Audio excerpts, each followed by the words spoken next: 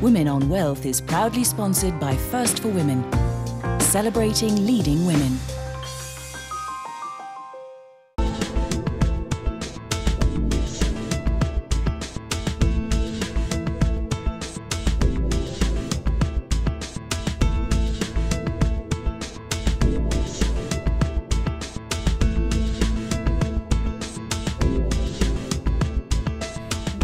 The number of female students at tertiary institutions continues to grow at a faster pace than male students. But in Africa, this trend is not held. This is Women and Wealth, and I'm Nozipho Mbandro. Tonight, we take a look at tertiary education for women in Africa. We take a lesson from the University of Botswana's Deputy Vice-Chancellor, Zimbabwe's Women's University in Africa Vice-Chancellor, and the Regional Managing Director of Duke Corporate Education in South Africa. Now, according to UNESCO, across sub-Saharan Africa, there are only about 62 female students enrolled in higher education for every 100 male students.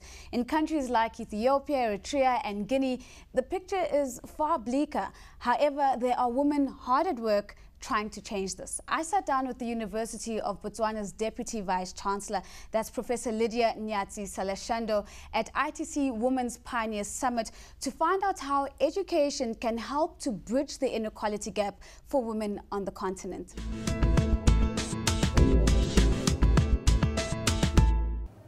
Well, education is perhaps the most critical thing or element in life that empowers. You know, education, not just the classroom education, but education starts from the cradle to the grave. And therefore, it is important that we understand education in its totality. And therefore, empowering the mind, how the mind works, how you perceive the world, how you perceive yourself, how you find yourself in that world functioning, is what determines your success in life. And therefore, education empowers women and everybody to find their place in life.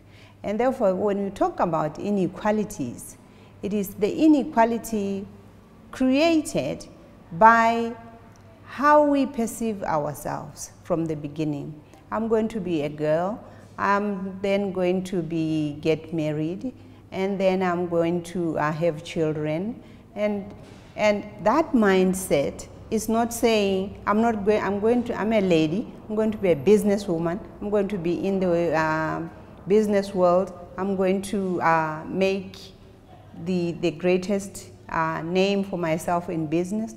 So you see, the two mindsets determine how you fare in life. But it also sounds like, Prof, that we need to change some of these mindsets right from the household and the family unit. That's right. Where do universities then fit into that equation? Because one would think that your role is far removed from the actual family unit. The university, as I said, education never stops. It starts from the cradle to the grave.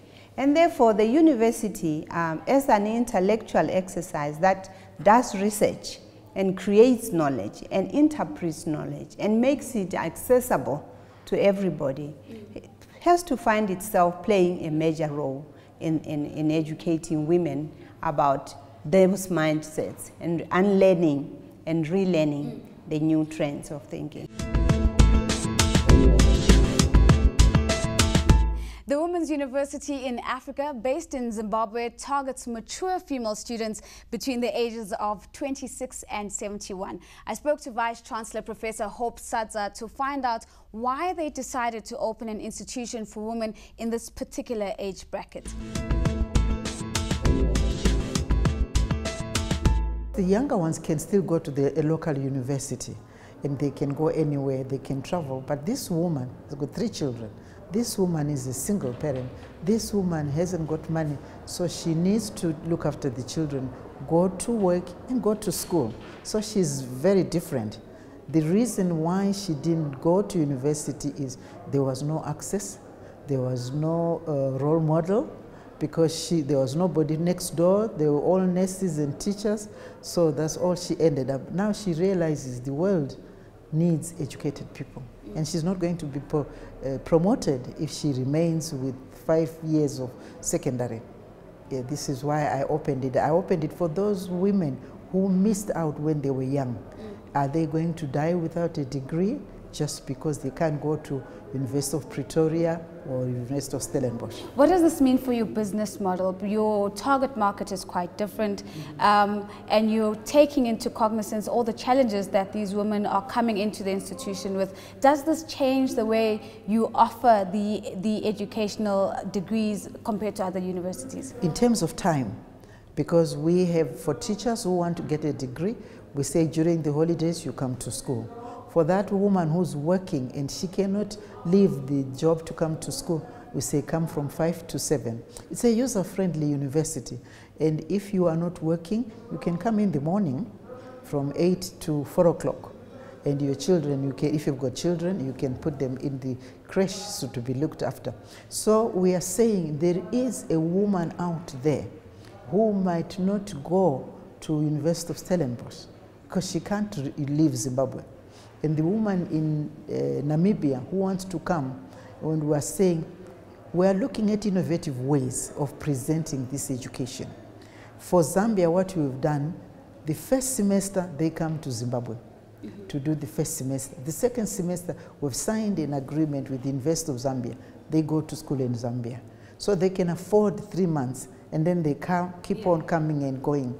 So this is the beauty of this university. They say that the best way to judge a university is by looking at its alumni.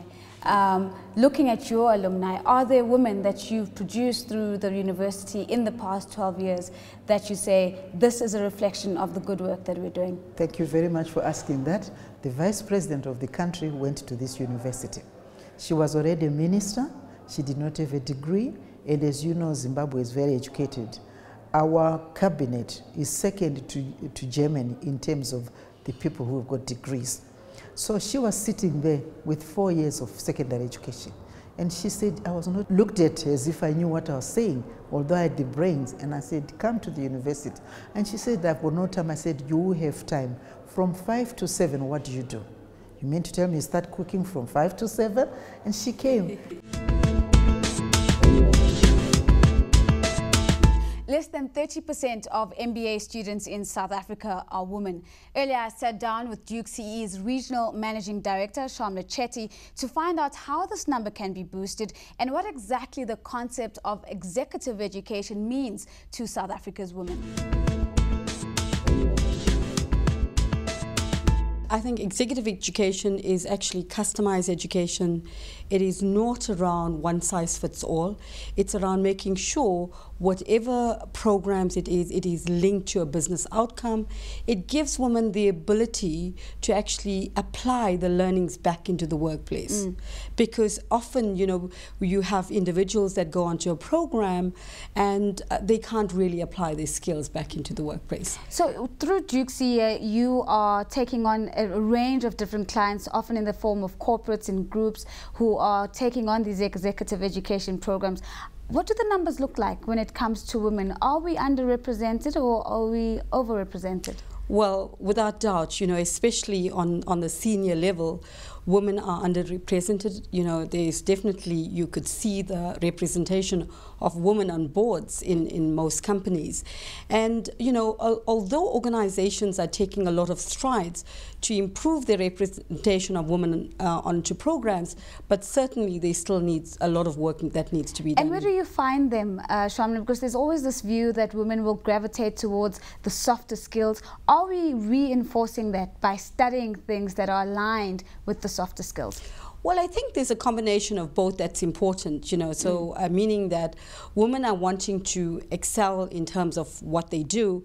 They're wanting to increase the mobility in certain, you know, specialization or the opportunity to do more.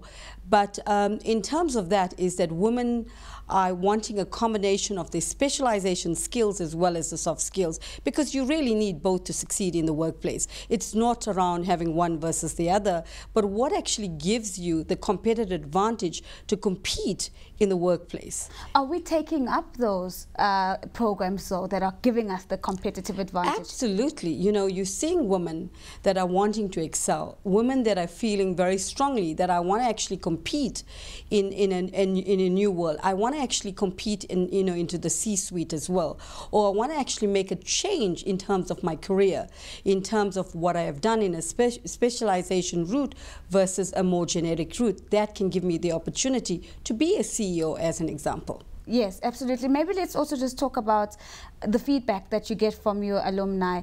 There's always big question marks about the value of an MBA.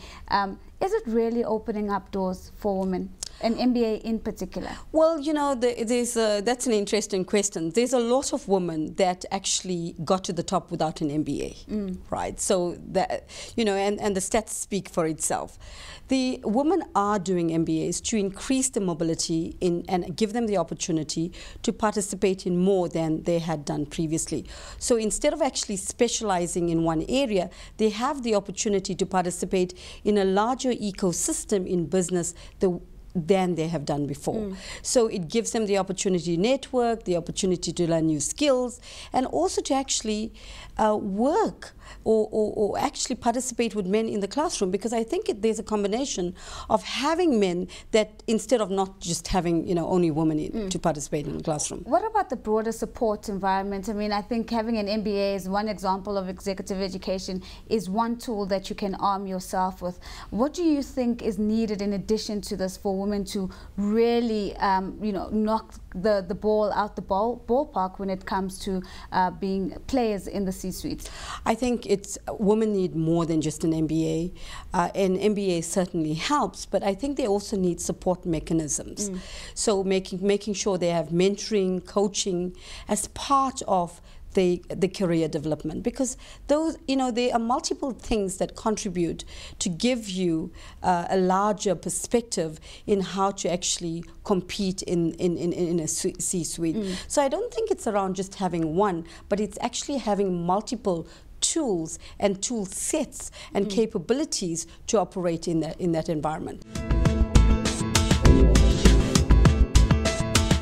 That's all for this week's episode of Women on Wealth. Be sure, though, to pick up a copy of this Sunday's City Press to find out more about another winning woman, South Africa's first deaf chartered accountant and friend of the show, Kashvira Chandrathrit. Remember that we would like to hear from you, so keep talking to us on Twitter. That's by following me at Nozi Pombandra. And don't forget that the show's hashtag is Wow410. We want to know who is redefining the concept of power in your world. Until next time, stay empowered.